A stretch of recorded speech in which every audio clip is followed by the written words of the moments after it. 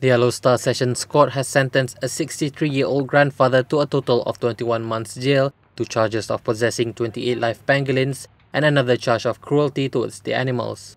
Yusuf Mahmud of Mukim Temin in Yellow Star pleaded guilty to 3 counts of having the protected animal without a special permit inside a car on December 2nd and another by not giving them food and keeping them in a sack. The retiree of a private fisheries company was sentenced to 6 months jail under the Wildlife Conservation Act for possessing 16 male pangolins, 3 months jail for possessing a baby pangolin, and 9 months jail for possessing 11 female pangolins. He was also sentenced to another 3 months jail for animal cruelty under the same act.